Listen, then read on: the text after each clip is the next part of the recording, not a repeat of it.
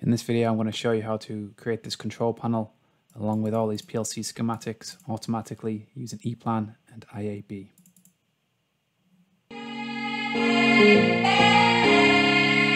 So let's have a look what I've got in IAB. I've got a rack layout and I'm just going to export it to automation ML file format.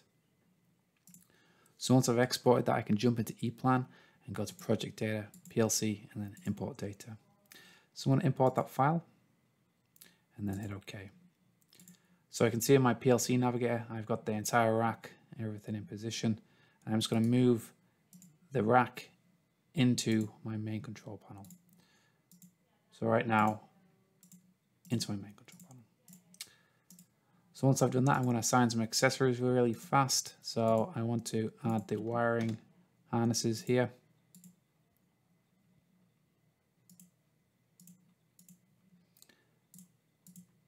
And then I'm going to generate the schematics for my project. So I've got a PLC generate schematic.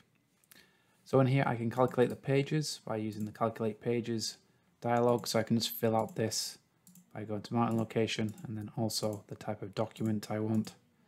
And then I can start at page 20, for instance. I can do the same for the rack overview, but I'm going to start at page 10.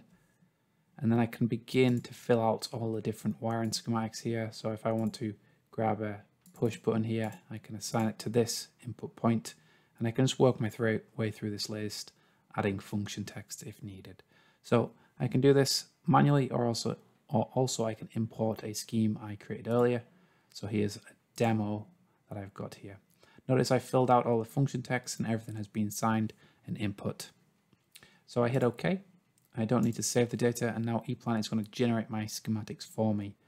So in here, I've got my rack layout, and then I've also got my NFPA ladder style drawings here. And you'll notice that all my individual wiring schematics have been assigned to the correct inputs and outputs, like so.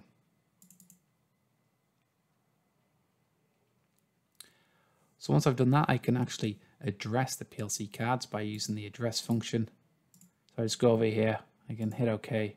And now the PLC cards are addressed, and I can use this information when working in Studio 5000 later on. So once I've done that, I want to renumber everything, but first I'm going to insert a power supply page. So here's a page macro is what we call this.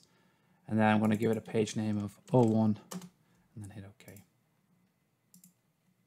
So here's my power supply page I created earlier, and this is just a simple power supply going to all my input cards and output cards. So once I've done that, I'm going to go back over here and then just going to renumber all my wires like so.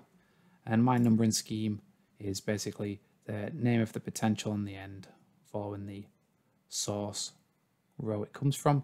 And then when it hits a PLC input or output, it assigns the address that we just assigned, like so. So once I've done that, I'm pretty much done with my schematics at this point. I can go into my 3D layout. So here's a nice cabinet I created earlier, and I can spin around, look, move in and out.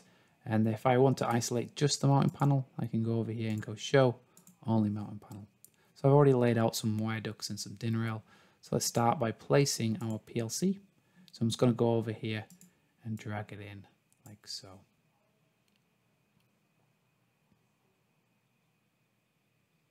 And then I can grab the rest of the rack here and then also drag that in like so. So it's going to snap in place. I can just place it here. And notice all of the accessories have been placed with this. And then if I zoom out, I can place all my circuit breakers for my power supply in one swoop. And then all my control relays I placed earlier. So I've got 16 of these. I can drag these in also. I can place those here.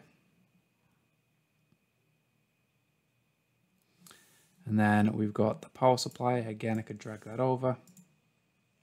And I can begin placing all my terminals. So I can just drag those in, place completely, and press yes. So here's my inputs. Place those in a line here.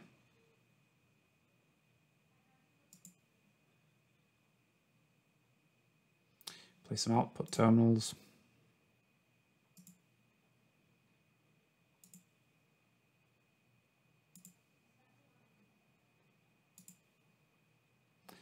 And finally, some analog terminals with fuses on here.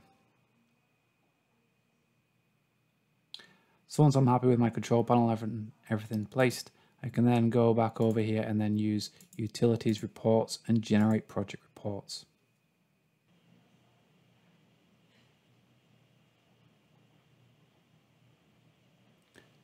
So it's generated for me a nice table of contents.